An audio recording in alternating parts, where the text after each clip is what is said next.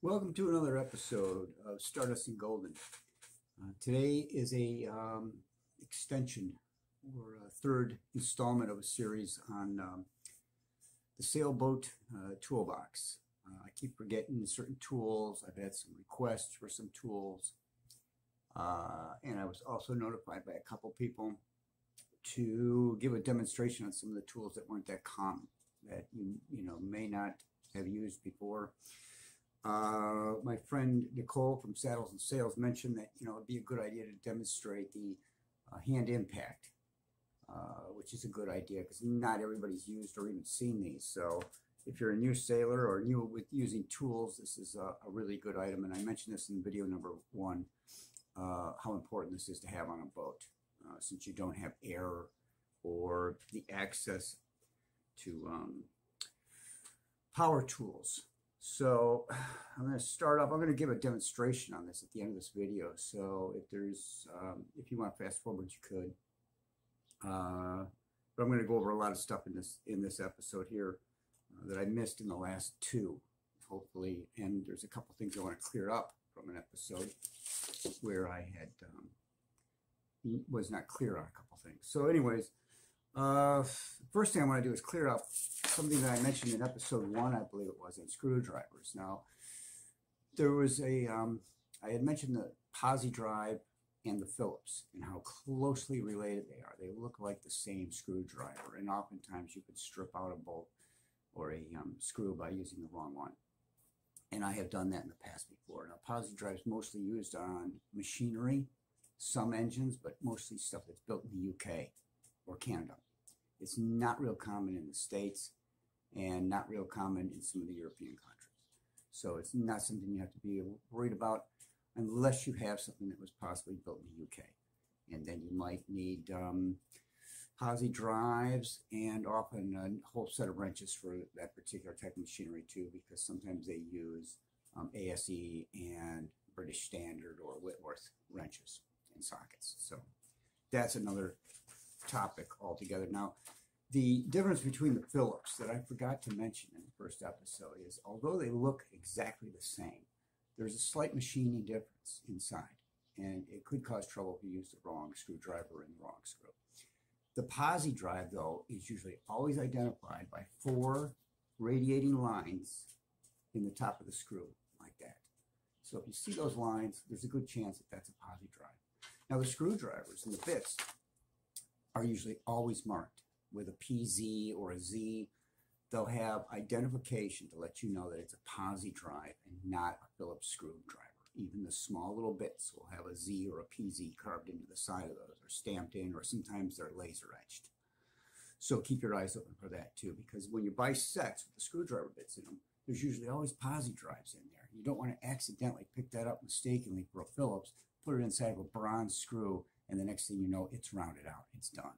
So be really careful and alert for that. Okay, one thing I didn't mention in the last series, series 1 or 2, was wrenches. I don't believe we talked wrenches. Wrenches are very important. Now, on a really large boat, you have the option to carry a large toolbox or a huge set of tools. You can have 3 or 4 or 5 sets of screwdrivers. It's fine. However, just like everything else on a boat, there's a compromise in every tool you have. If you have a smaller boat and you can only buy 1 set of screwdrivers, buy really good ones. Medium length, you don't have to buy the long or the short because you don't have the options anymore if you're pressed on room and weight. Wrenches are the same deal. If you got to buy 1 set of wrenches, buy medium length, not the short, not the long, and 6-point box end, one end. These are combination wrench. One end's open, one end's boxed. You want a medium length combination wrench with the 15-degree angle at one end. Now, most wrenches all come with that 15. It's kind of a standard in wrench manufacturing. You don't want to buy the straight machine wrenches, but you want one with a 15-degree. You can see the slight bend there. Okay. Now, the offset on this, there's full of 15-degree bends on a wrench. There's 15 degrees right here too on this offset, and also, and this is something that's very, very important. The stamped-in hole or machined hole is usually always offset 15 degrees.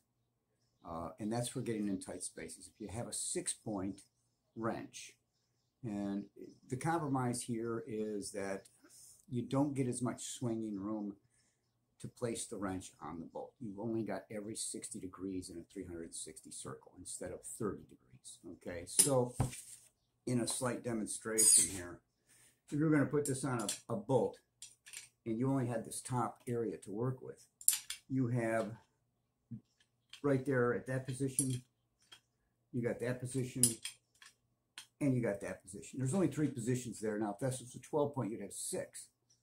The problem with that is you don't have the surface area or the gripping power. So one thing about the offset on this, being 15 degrees off, if you have a little working room with your hand and the wrench really, you don't have enough space to get it on, let's say you're right in this area, well, if you flip this wrench around, it'll go right on. Okay, so you do have options just by turning the wrench over if you have the working room with your hand. But I say 6 point, and here's the compromise. You don't have the working area, but you have a lot more surface area on the nut, okay?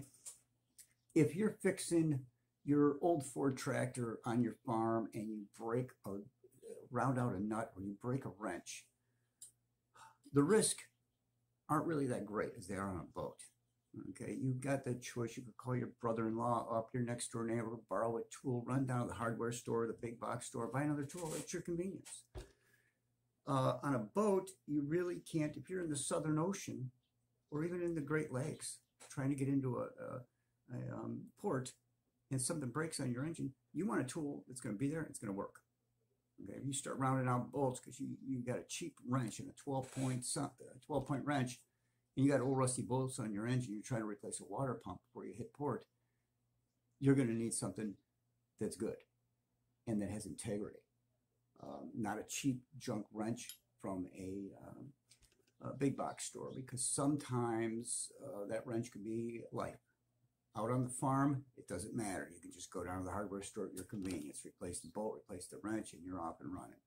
On a boat, you don't have that option. The risks don't add up the same. It could be life or death out there. So the quality of your tools really does matter because you don't have the option of running down to the hardware store anymore. I suggest to a lot of people, hey, go down to the big box store if you're working on your car or your motorcycle in your backyard or fixing a lawnmower. Sure, because you could replace these tools at your convenience. But on a boat, it's pay now or pay later, and sometimes the price later is much bigger. It could be a major accident. Here's an example. This came out of a set. It was probably a $6 set from a big box store. A buddy of mine by the name of Bob, I spoke to him on the phone just yesterday, and he says, you got to remind people that, when it comes to, you can find a good boat in a harbor, okay? Now, this is kind of cryptic here, but don't go to any place called harbor for your tools on a boat. This came from a place, I don't really want to say their name, but you can figure it out. I was trying to roll a roll pin out of a shaft, not a lot of force. And I hit this with a hammer about 3 times, and it just bent like that. Not only that, the top mushroomed out about 15 thousandths of an inch. Just 2 hits, it was done. Now it's guaranteed. Well, guarantee is great because I did this at home, and I could just go down to the store 10 miles away and replace it at my convenience. Out on the water, this would have been a disaster. Number 1, it won't fit in the hole anymore because it expanded. Number 2, it bent. It was probably going to break on the next hit. So it would be better for me to spend $6 on one of these than spend $6 on a cheap set of 6 or 7 of these in a set. So it's buy now, pay now, or pay later. And sometimes you pay triple later. So just buy the good one up front, because the risk, again, they just don't add up the same. And you don't want to be out in a seaway in the Straits of Magellan and all of a sudden find out that you got to repair your shaft and all your tools are garbage. It's bad. It's really bad. So anyways, to carry on here, I suggest 6-point wrenches if you're only going to have 1 set. You can have 2 sets, yeah, 12-point or even ratchet wrenches are okay. Don't use ratchet wrenches as your only set, though. Ratchet wrenches, they're great wrenches. I use them all the time. I love them dearly, but I don't keep them on my boat. And the reason for that is I've seen them just in working environments on land where the pawls and the springs will seize up inside from rust. Just the humidity in the atmosphere will rust them up to the point where they won't work at all, and all of a sudden you have a locked up box wrench. It's no longer a ratchet wrench. So if that's, you can have those for a backup. They're great to have. They're convenient. You know, it's like using a ratchet. It takes the nuts right out. As your only set of wrenches, I had to say, no way. You're going to really regret that decision. And again, everything on a boat's a compromise, including the boat, the design, the sails, the rigging. No matter what you have on a boat, what you can possibly conceive of is going to be a compromise. And these wrenches are the same thing. So do not forget that. Take the best compromise you can with your tools, okay? Spend wisely here. You don't have to go spend $1 million on your toolbox, you know? You don't need a huge one. Just use a little bit of wisdom and knowledge and stuff that some people have gone before that have done and made the mistakes and follow their mistakes, okay? Another thing to have on a boat that I find important, a lot of people don't, is a tapered reamer.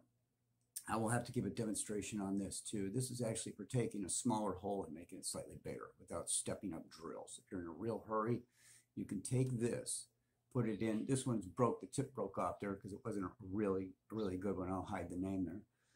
But the tip broke off, but this would go down to about a 1/16 of an inch, and I could ream the hole out if I really want to sit there for a long time, all the way to 1/2 inch.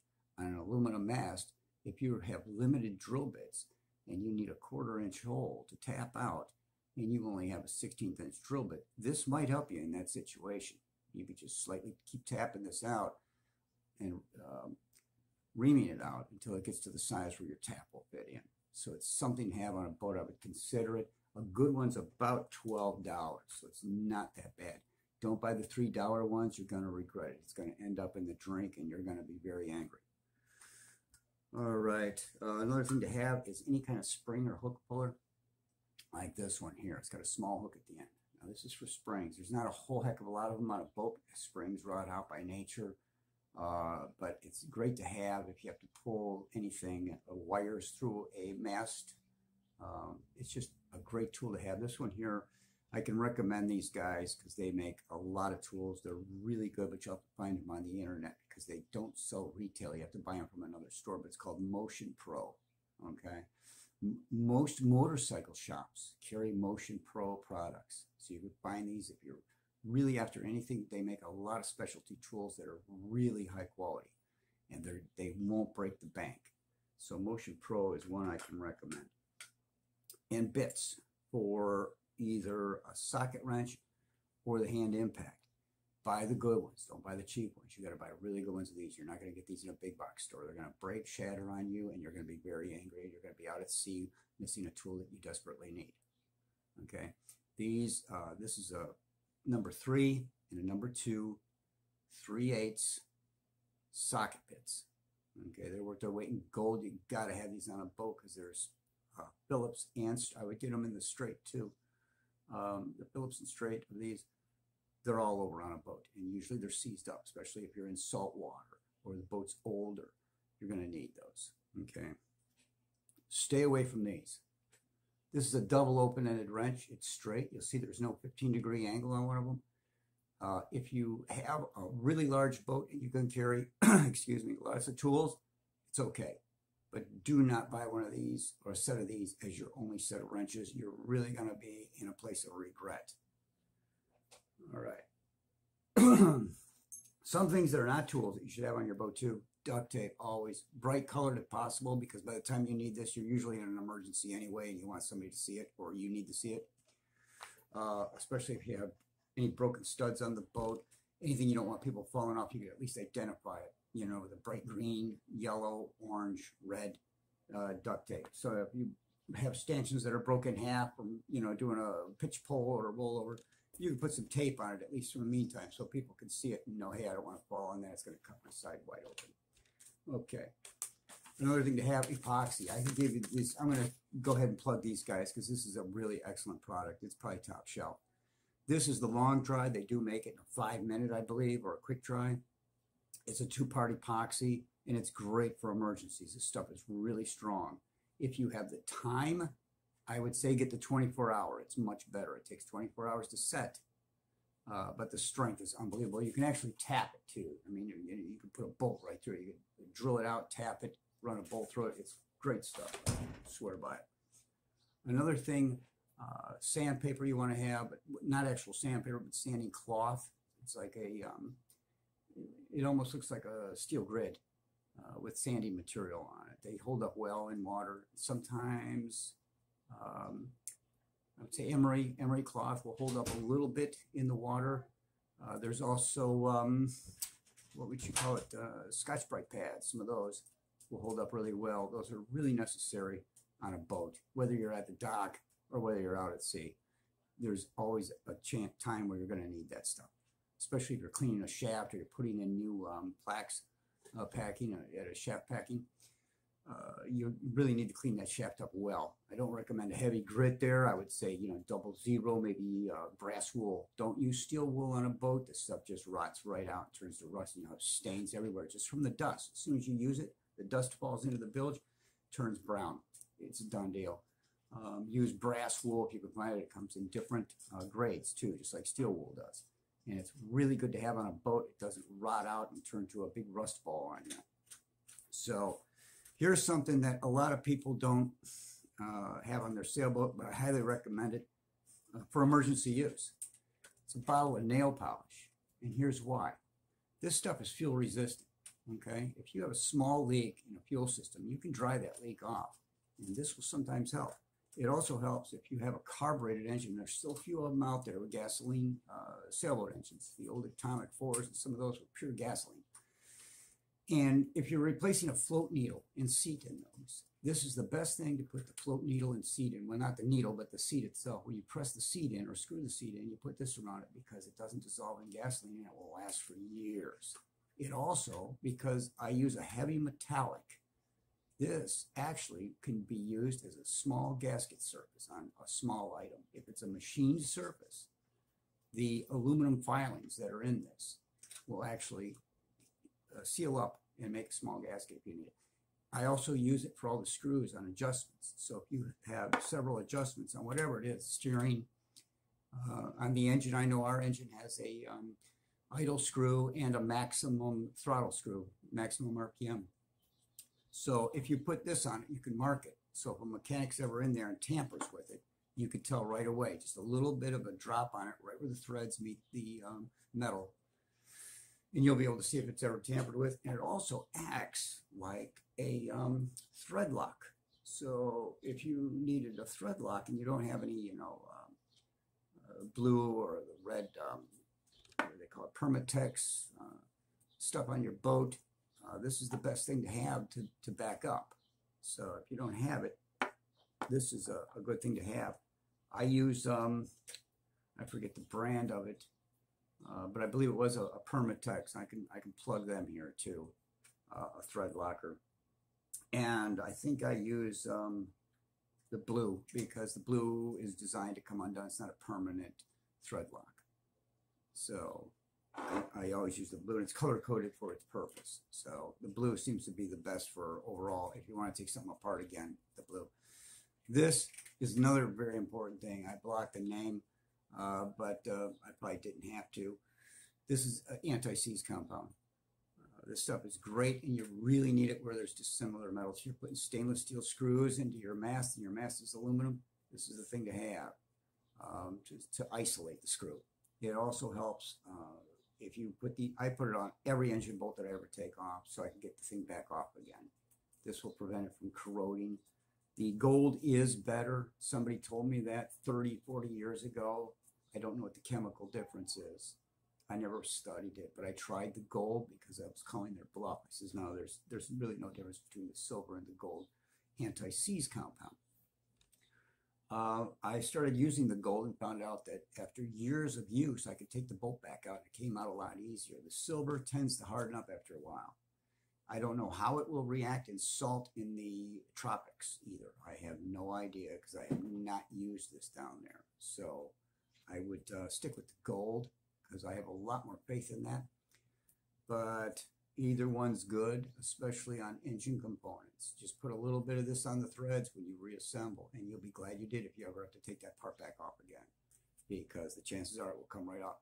If you're doing this with a manifold, whether it's an intake manifold or an exhaust manifold, you have to use the high temperature. The regular stuff won't work. It'll just turn to like cement. Okay, so don't do that. Now, my friend Magnapan Bob, I mentioned him in a few videos. Bob from magnarisers.com. He says, "Hey, can you do something? Tell me something about tools for redoing windows on my boat."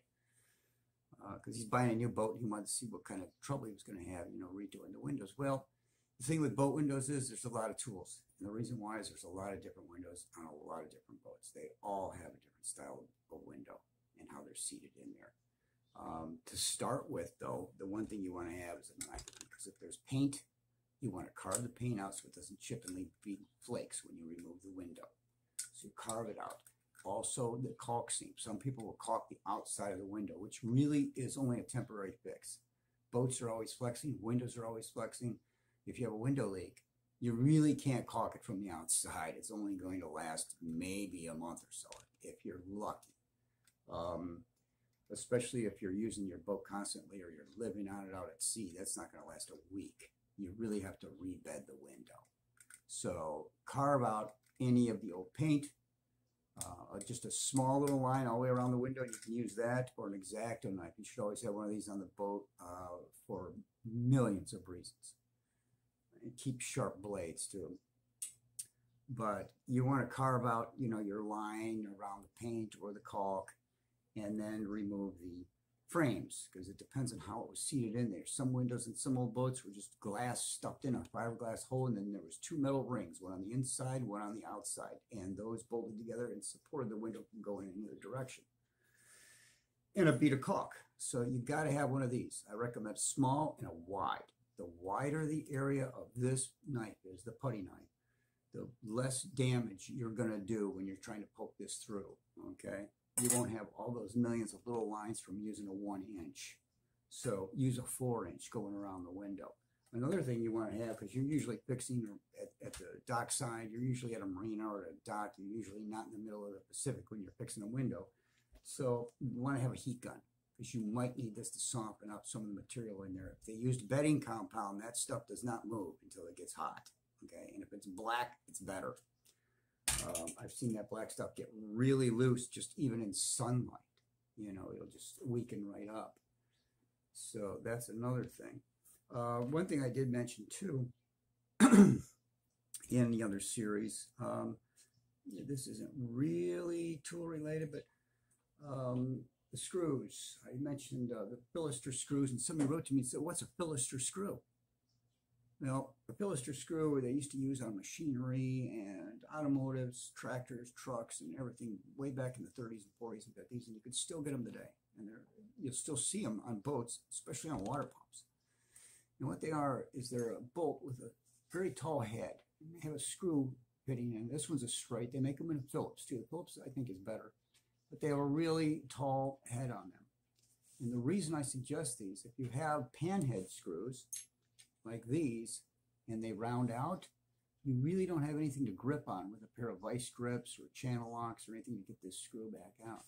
One of the beauties of the Philister screws, and they do not come, I have not found them in stainless steel, especially 316, which you really want on an offshore boat. I would suggest replacing water pump screws and anything that needs constant maintenance with this type of screw, because when you strip this out, you still have all this headroom to grab the bolt again. With a pair of channel locks, vice grips, stud pullers will grab these. There are other tools you can use. The spring-loaded spanner wrenches will grab these. Even a small pipe wrench. There's a lot of things that will grab these. So if you can find Philister screws, and a lot of marine suppliers will have them, and regular bolt suppliers. So if you can find a supplier of nuts and bolts. Hardware stores very rarely carry these. And I've had that issue in the past. I've had to order a lot of mine offline or from my bolt distributor. I have one in Cleveland that I used very religiously, and they are usually able to get me anything I ever need. for the boat, and that's one of them. That's a good thing to have. This is also, going back to the window, this is another nice thing to have. This is a artist trawl for mixing like oil paints and acrylics maybe. But this is another thing to get inside caulk seams and around windows. Really good to have. You can put a little bit of heat on these too, not much. But I use this one for taking necks off of guitars, you know, so you just heat it up a little bit and it'll just go in and cut the glue seam. So these might be good for windows too. Excuse me. And again, I'm going to plug the Super Lube. This stuff is really good for winches. I really like it. It's held up. And I use this on a lot of things. Always carry grease too, a really good waterproof grease. And something without too much dye as far as color goes. Because if you do have to use it topside somewhere, or on a piece of hardware, or on an old turnbuckle, you know, you don't want that dripping and leaving black stains all over the deck. It would really be bad, especially if you have a newer boat. And if at all possible, in those cases, use a dry lubricant. Now, a dry lubricant is really good to have, but if you don't have one, in the poor man's method, or my method, sailing on the micro budget that I do, I scrape up old pencils. Now, I find old pencils that are already down too far to sharpen anymore, and I save those. And what I do is I take a razor knife and I cut them open and I scrape out the graphite center of the pencil. And that makes great lubricant for your turnbuckles. And it doesn't block the metal, you know, from the oxygen. It won't go into like, what is it, nitrogen starvation or oxygen starvation. Crevice corrosion, all that stuff is kind of slightly eliminated because there's no standing water or standing grease blocking the metal from the oxygen. So the dry lubricants are really great in that location, and I love to use it on the hinges. I have most boats, and my own is included, all the doors and all the panels inside the boat pull right off. They just lift right off the hinges when they're open. And those lube up really great with a dry lubricant like the graphite. Now it is black. You don't want to step in it because it would be just like penciling on your deck. So you want to do it carefully. You know, put a towel down or a rag down when you use it. But 9 times out of 10, it does not cause a mess. You know, if you're careful.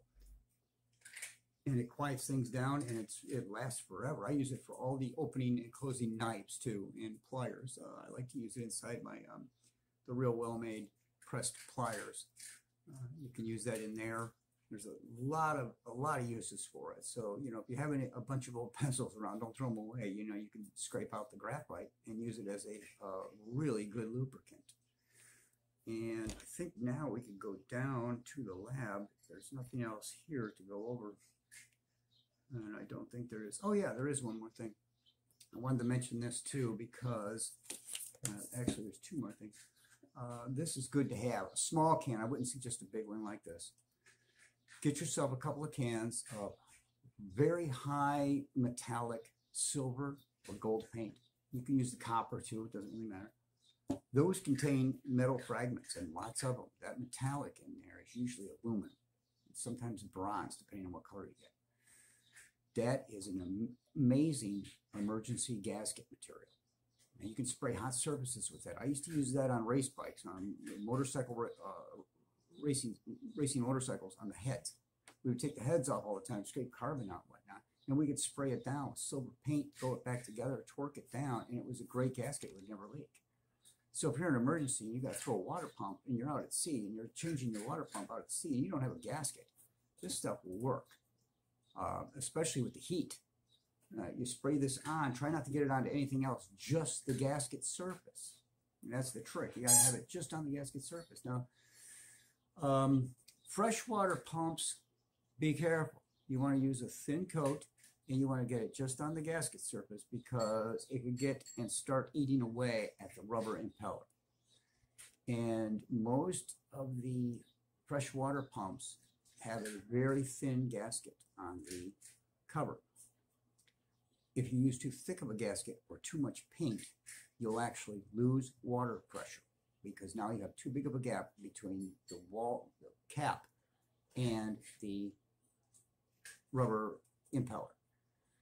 So be very careful how you use that. If you have to do an emergency and you do not have a gasket, spray that on very lightly and put tape down or whatever you can, a piece of cloth, a piece of paper, anything to keep the center of the panel clear. Just the gasket surface is all you want to use this on. You can actually spray old gaskets too if you have to use them twice. There's usually on a head gasket too. I mean, I'm certain that not too many people are going to be pulling the head off their engine in the middle of a seaway. But if you did, this could be sprayed on the gasket, put back down there. You could torque it by hand. You don't need a torque wrench. Just be very even. Cross-hatch pattern your torque and be very even. If you're a mechanically inclined at all, you'll have a feel for where you should be in that torque range. It's highly not recommended to do that kind of work at sea, but if you have to, this is a good gasket surface. Okay. Another one is hammers. I talked about this briefly, but I wanted to give a quick demo on hammers. You really don't need a claw hammer on it. You're not pulling nails or doing roofing on a boat, okay? And you're not framing, okay? So what you want is a good ball peen hammer, and not too big a one, just an average size ball peen hammer for your average workloads. For the big stuff, if you have to remove shafts, propellers, or anything like that, get yourself a good one, a small hand slice like this. This is worth its weight in gold. And you'll need this at times, especially if there's an emergency and you need to pound some pins out of a mast that's come off the deck and you want to get that mast off the boat. This is the way to do it. And you have to have a mallet of some sort. And I would recommend a lead mallet, but I mean, where you're going to find one, it's also a lot of weight. And they're very expensive. And it's a machinist hammer. I use them a lot on engine work and shafts and propellers and everything else because they don't damage the material. But you can also use these. Now this one here, you could still get this brand. It was a Craftsman. It's not top shelf, but it's average. Craftsman used to be with Sears and Roebuck, but now you can find the tools anywhere online. They're just at different locations. Sears is gone. One end is rubber, and the other end's a hard plastic. So you have two different surfaces here for hitting. It depends on what you're hitting that you don't want to really mess up and put hammer dents into. And if you're hitting any kind of tubing, piping, or plumbing, you always want to use something very soft because you don't want to bend it or distort it. It has to go back together eventually, and you want it to go back together with integrity. This is the way to do it. Okay. If anybody has questions, please write to me or leave a comment in the box. Okay. I like to go over anything that might have been if there was any mistake, if I misspoke, or if there's something else that you think I should go over, because obviously these tooling episodes are probably going to continue. There's still more to do on them. And every time I close one down, I find more stuff that, oh yeah, we should have done this or that, or somebody will call me up and say, hey, why don't you do it, an episode with this tool and that tool, or demonstrate this. And, okay, we can do that. So if you have any suggestions, you can leave those too, and I really appreciate it. And I guess right now what we'll do is we'll go down to the lab and we'll check out to see how the actual hand impact works. I wanted to give a demonstration. Nicole from Saddles and Sails wanted to see how this worked, and I believe that Magnapan Bob wanted to see how it worked too. So we're going to give them at least a demonstration. If anybody else wants to watch, please stay tuned.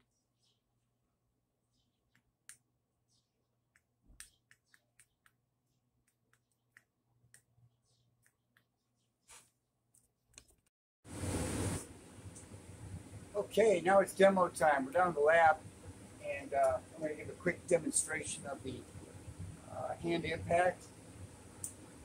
But before we do that, I wanted to mention one thing to it. I've got knives. I don't want to get into a long discussion about that, but just really quickly, because I was down in the lab and there was 2 knives sitting here, I thought it's a good idea to at least touch base on that. So, first of all, whenever you're sailing, you're obviously going to carry a knife.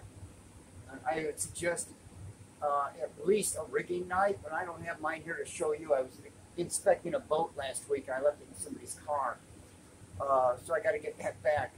But the rigging knife is very important. It's stainless steel, it doesn't rust. Keep it on a belt loop or somewhere where you can easily get to it.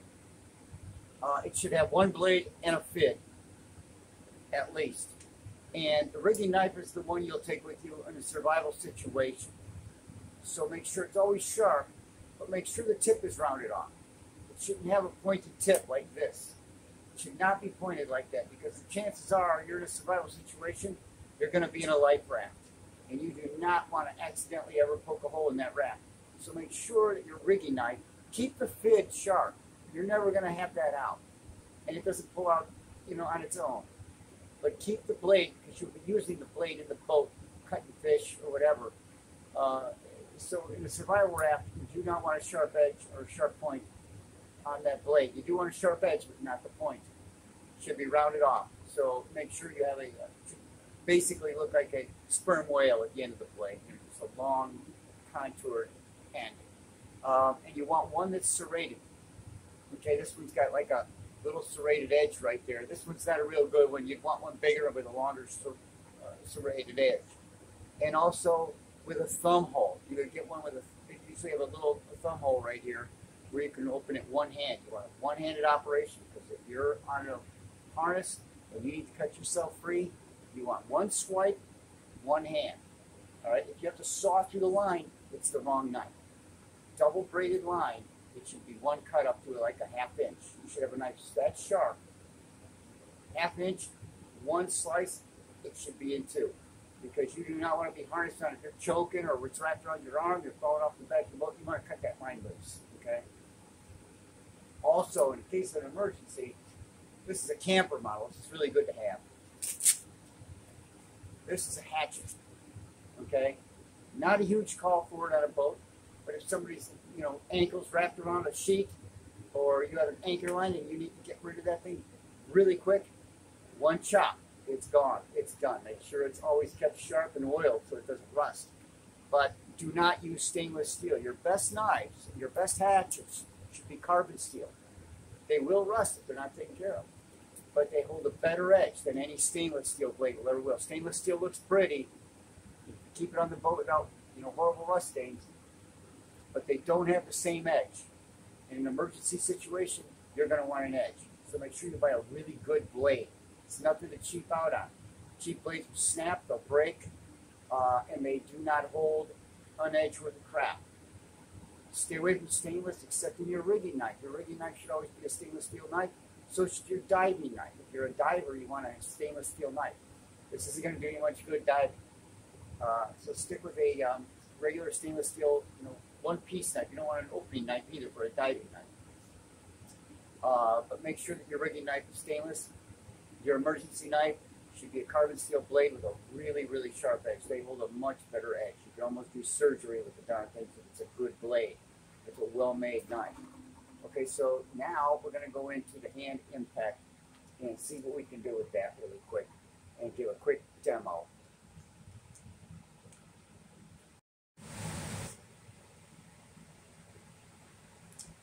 Okay. Here is an old screw that we're going to try to get out. Now, I already pre-tested this to make sure that it was tight and it wasn't going to just come out with a screwdriver. This is an old frame cutter. It's a really old antique piece of machinery. Somebody gave it to me. I haven't messed with it yet, so this is what we're going to do. We're going to first size it up. And we need to know what size this is. And by looking at it, I can automatically tell, but not everybody could just by looking at that. So there's our two bits. We're going to first test it with a screwdriver. Now, we're going to assume first that we're going to try number 2. And we can see the number 2 is loose in there. And that is a Phillips 2. Okay, so it's a bigger screw than that. So we're going to try the P3. That's a nice tight bit. I like that. So, okay, now we know that it is, in fact, a size 3 Phillips screw. So we go to our bits. This is our third, number 3 bit. This is a snap-on, so I'm hoping it doesn't shatter. And we fit it right onto the head of this. Okay, now this has 2 positions. It's spring-loaded, and it can rotate 90 degrees. Okay, so what we want to do, we're taking off, it's going to be left-handed, counterclockwise. We know that this is a right-handed thread. So we want to push down and turn all the way to the left. The spring loaded in here, as you can see, it goes down and back up. That's so when you hit it with the hammer, there's also a slight twist to it automatically. So we push down, go counterclockwise, because again, we're going to go left. We want to turn this counterclockwise. Then what we do is we take a hammer, and I'm going to move the camera just a little bit so we can see this whole operation. We want to hit this turn it with our hand at the same time. The spring that's built into this thing is going to do a little bit of the action for us, but we still want to put pressure onto it. We don't want to just hold it in place. We want to be turning that counterclockwise as we hit it. Now, I may have to edit this because this is going to make a little noise. Now, first, before we do that, let me show, or at least see, how tight this is. Okay, now that's really not coming loose easily. So I should hit this. Ideally, it should come right loose in one hit. And there it is. That's it. Simple as that. You could also tighten them with this. So you could tighten it all the way in to about there. Push down again on the unit. Turn it clockwise. There, it's at the end of its throw right there. You can feel it. Okay? And then you would tap it. That's locked in there very good and tight. And that is it. That is as simple as it gets. If you have any questions about that, you can leave a comment or email me. My emails are all listed on all the videos.